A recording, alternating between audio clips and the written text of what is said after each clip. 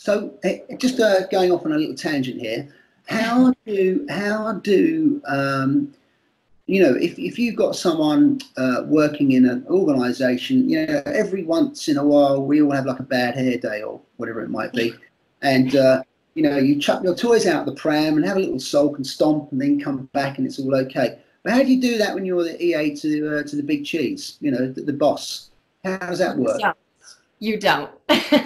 You don't have a bad day. You cannot allow yourself to have that moment, at least publicly. There may have been plenty of days I got into my car and maybe cried my eyes out or used a few curse words as I was driving away.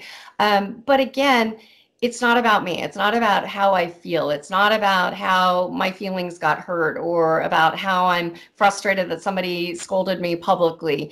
It's all about the boss. And can I take that criticism to heart? Can I hear the essence of what they were talking about? Can I find a way to prevent that from ever happening again?